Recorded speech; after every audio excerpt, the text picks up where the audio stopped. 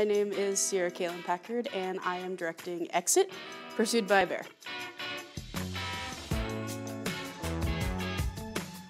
I was looking for a piece of theater that really spoke to me and how I am as a person. When I say that, I feel like I'm a very powerful person. I really believe that theater can make a change. I'm a little bit of a wacko. I have big, bright ideas, and this show is that. It's a violent play that glitters. I just really admired the show of how it's about something so important, which is domestic abuse, but makes it easy to swallow with humor and comedy. I've never directed something that is in a thrust. So basically, the stage comes out and the audience we have coming onto the sides, and you are in this trailer home that is in the North Georgia mountains, and you just really feel like you're in that space. Also, just all of the wacky, chaotic little moments in the show. I'm a big mover. I'm always up and about with my cast and like walking around with them, and I'm like, okay, you guys do it, and then I'll get up and I'm like, okay, here we are together.